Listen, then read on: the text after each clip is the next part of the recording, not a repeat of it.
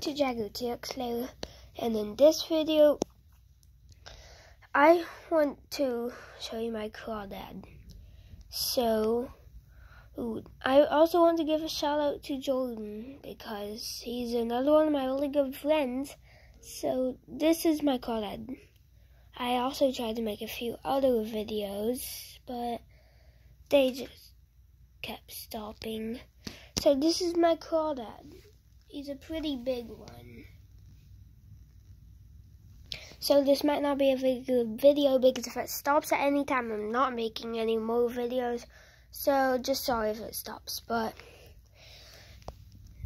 I had to check it when I got home because beetles can get in it and get in its shell and eat on the inside of it and kill it. So I needed to make that not happen. So I checked it and it was fine. So I pulled everything out and got all of this stuff. So this was my video. Bye guys.